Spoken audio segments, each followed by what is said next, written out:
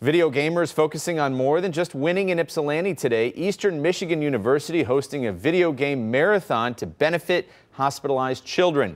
1,200 people took part in the Gamers for Giving marathon this weekend. Donations will be used to purchase portable video game kiosks for children to use while they're hospitalized. An EMU alum started that nonprofit Gamers Outreach, which has already provided devices to more than 400 hospitals, and he says it's a chance for young patients to experience fun and a sense of normalcy.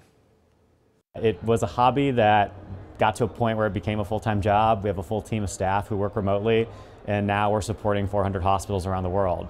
Now this LAN party has grown in the sense that we have a number of attendees who've been coming for a long time, but the real proliferation of our fundraising has been through live streams. So during this event, we're producing a live broadcast where gamers are fundraising and reaching their communities on the internet.